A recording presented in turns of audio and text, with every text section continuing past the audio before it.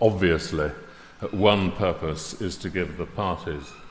another chance to persuade me, but as I have frequently stressed,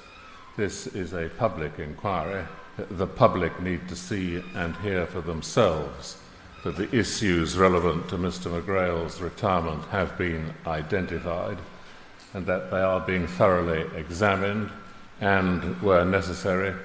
the various witnesses' accounts are challenged. So, as it seems to me,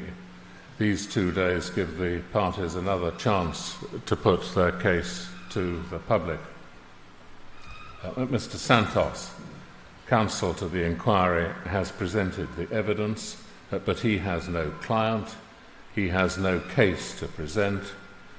still less does he have a case to answer, so it is unnecessary and indeed inappropriate for him to make detailed closing submissions. He and his junior, Miss Williams, have, if I may say so with great skill and industry, drafted a detailed facts schedule, being a summary of the written and oral evidence extending to over 270 pages. That also will be, or perhaps already has been, uploaded onto the inquiry website. It is a valuable and indeed vital resource for me as I come to write the report,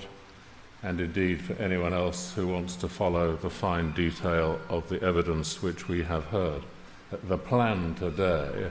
is to hear from 4 advocates, first from Mr Cruz for the Royal Gibraltar Police, from Mr Gibbs, King's Counsel for the retired Superintendent, Mr Richardson, then for Mr Niche, King's Counsel for the Gibraltar Police Authority, and for Mr Cooper, King's Counsel for the former Operation Delhi defendants. And tomorrow, Mr Wagner, on behalf of the retired Commissioner, Mr McGrail, and then Sir Peter Caruana, KC, for the government parties,